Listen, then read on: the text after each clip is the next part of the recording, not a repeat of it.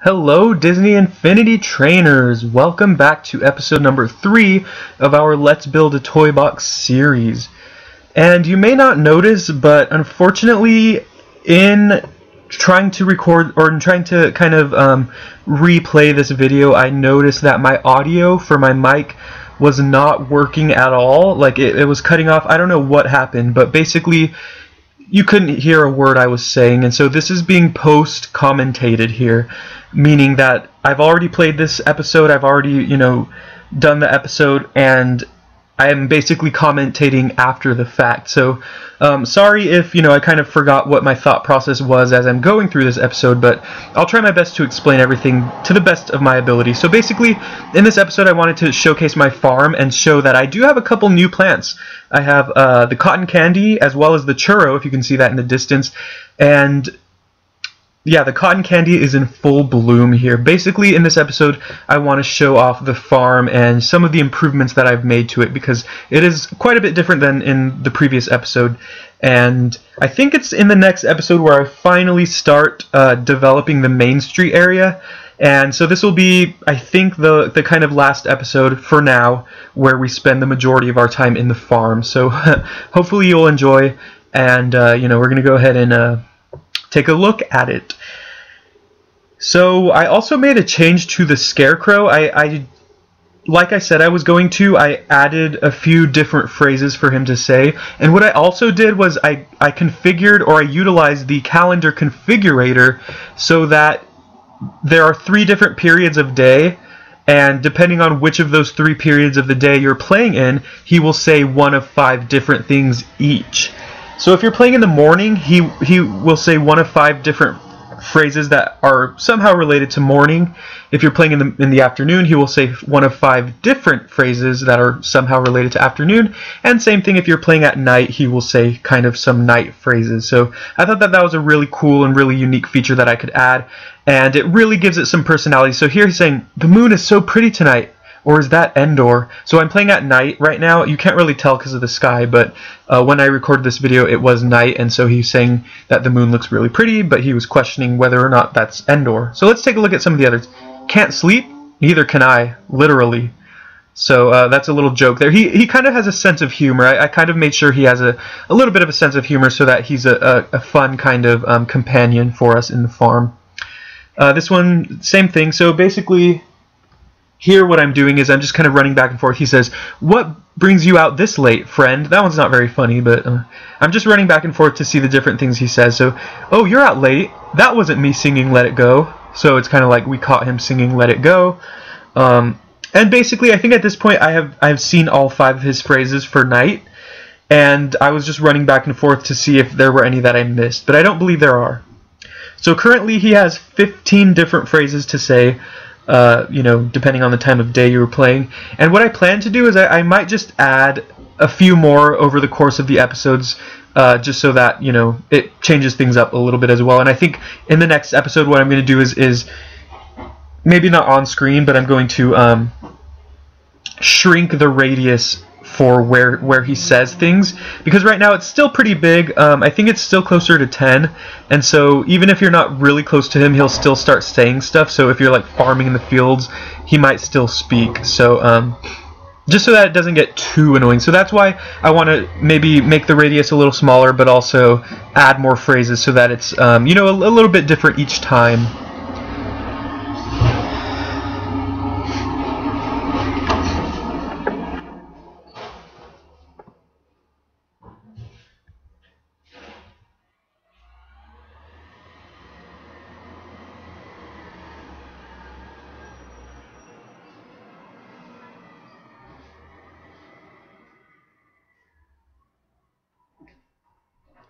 Okay, sorry about that. There were some garbage trucks driving by my house, and they were really loud. Hopefully you didn't really hear that.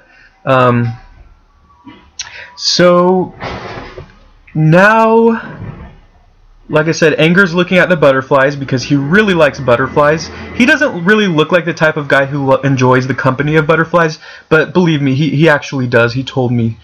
So here I have some other different plants, some candy corn, some cotton candy, and basically I'll explain a little bit about farming. So whenever you get a new plant, when you harvest that plant, you get a little hat for your sidekick, and if your sidekick wears that hat, they have a higher chance of planting that particular crop. So right there, I just got the candy corn for the first time, and so if I have my villager wear the candy corn hat, there's a higher chance that sidekick, not villager, there's a higher chance that the sidekick will plant candy corn.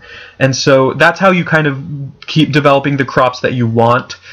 And there's also a small chance for all of the villagers to plant a new crop, and I think that's dependent on their luck stat. So if you wonder what their luck stat means, if they have a very high luck, that means that they have a higher chance of planting crops that you don't have yet.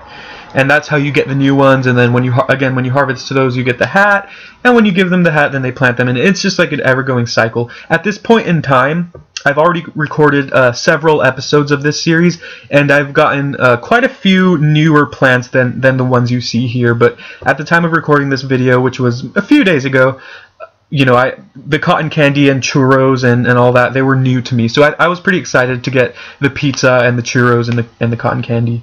I might also do a farming guide video just to kind of, because I have been enjoying the farming, and I've been learning as I go with it. I think I still learned some new tips from other people online, and it's pretty helpful to have like the community also participating in these gameplay elements as well, so you can kind of learn from one another. So I might do a farming guide video because I know some people still have a lot of questions about it. Although, like I said, I'm still having questions about it too, so I don't want to pretend to be like some kind of authority on the matter. So maybe when I know enough. Alright, so here I also added some functionality to the barn, because I didn't want it to just be a piece of decoration here. I wanted there to actually be some reason to actually go to the barn. And so I'll show that. I think right now Anger is being a little hesitant here. I don't know what I'm talking about at this point. I don't know why I'm just standing around here and wandering around, but basically what I did was I set up a trigger area inside the barn, and I attached it to a context button, which means that when you activate the trigger area, the context button allows you to it says you press a button for something to happen, and if you press it, then that thing happens, and if you don't press it, no hard feelings, nothing happens. And when I get there, I'll show what it is that I hooked it up to. But I guess Anger just wants to harvest some more cotton candy and Jello. I got the churro hat. There we go. And so I found that one of the easier ways of harvesting these crops is there's this rapid fire blaster, Agent Calhoun's gun from Wreck-It Ralph. I have the power disc of her gun, and it fires really fast, and it makes it a lot easier to harvest multiple crops. But anyways, here you go. So it says summon Strawberry the horse. So basically you press square and it summons a horse, because another quick way of harvesting plants in the farming mode is by riding on a mount. And so if you sprint with your mount, they'll run through all of your crops, and it'll basically automatically harvest all of them, or at least break them apart so you can collect them. And look how easy that is there. So this is the horse. It's a pink horse from the Toy Story playset, I believe, and I just named it Strawberry because it reminded me of strawberry milk.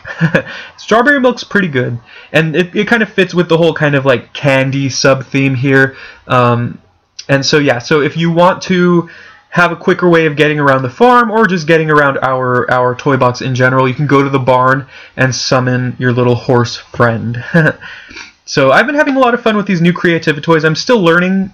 Like I said, I'm still learning about some of them, but the ones that I have used, like the calendar configurator and the context button creator, whatever it's called, those have been pretty useful. And I will say right now, so as you can see, this is episode 3. The main street has not started development just yet, but in the future, which is where I come from, the main street is in full bloom, and I'm loving it right now. I really like playing it, just going back to it just to enjoy the way it looks. So you are in for a treat when it does become developed. And again, Anger is just pacing back and forth on this bridge. I think he's missing his friend Fear. I have Fear coming in the mail. I think tomorrow I will be getting him, so I'll have all of the Inside Out characters. And at that point, I think I'm only missing like 2 or 3 characters total from Disney Infinity 3.0, which is pretty crazy. Except, of course, like Iron Man and Hulkbuster and Ultron. I don't have those yet, but no one does, right? Okay, so what I wanted to do here is basically there was a set piece that I wanted to add right in front of the bridge, and so I also wanted to add some kind of like, I wanted to try out those blended terrain pieces, which are kind of like really flat terrain pieces that you can put at the edges of your terrain, and it makes it look like, you know, it kind of blends with whatever theme you're going with. So I wanted to try to add some of those because I thought they seemed kind of cool, and I wanted to not just make the main street area just a big square. So I wanted to add something that makes it look, you know, like a unique piece of land rather than just a big block. So I'm adding just some small terrain pieces at the edge here. I think I add this one right here, and I'm just reconfiguring it like that. At this moment, when I was recording this video, I still hadn't known exactly what I wanted to do with the main street area. You know, I was still kind of a little hesitant to start it because there was so much that I could do. I didn't want it to be like ugly or anything, but you know, I ended up working it out and just really kind of playing it by ear, just kind of going along with the ride, I guess, and it ended up turning out pretty nicely. I'm really happy with the way it looks right now, and there's still more to come. I think after the video that I just uploaded yesterday, or recorded yesterday, I'm probably going to be adding a new area to my toy box so that there's not just Main Street and the farm. Also, if you haven't checked out I have a couple series going right now, and I will be adding at least one more. So Disney Infinity 3.0 series. The first one is this series, the Let's Build a Toy Box. So if you haven't checked out the other episodes, I mean, it's definitely a good idea to watch them all in order just so you can see how I'm developing all of these things as time goes on. The other series is my Disney Infinity 3.0 character review series. So rather than just like doing an unboxing video, I'm actually showing gameplay of each of the 3.0 characters, although I'm doing it like one at a time, so I don't have them all out just yet. I'm doing, you know, gameplay of each of those characters, and just to kind of show you what they look like in the game, how they play, what their strengths and weaknesses are, what their skill trees look like, and yeah.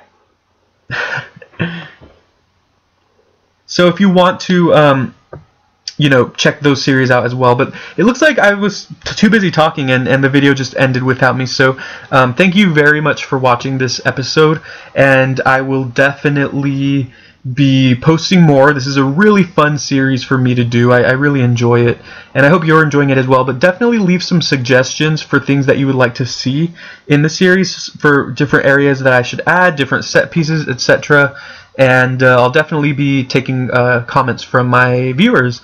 Thank you for watching, and have a good day.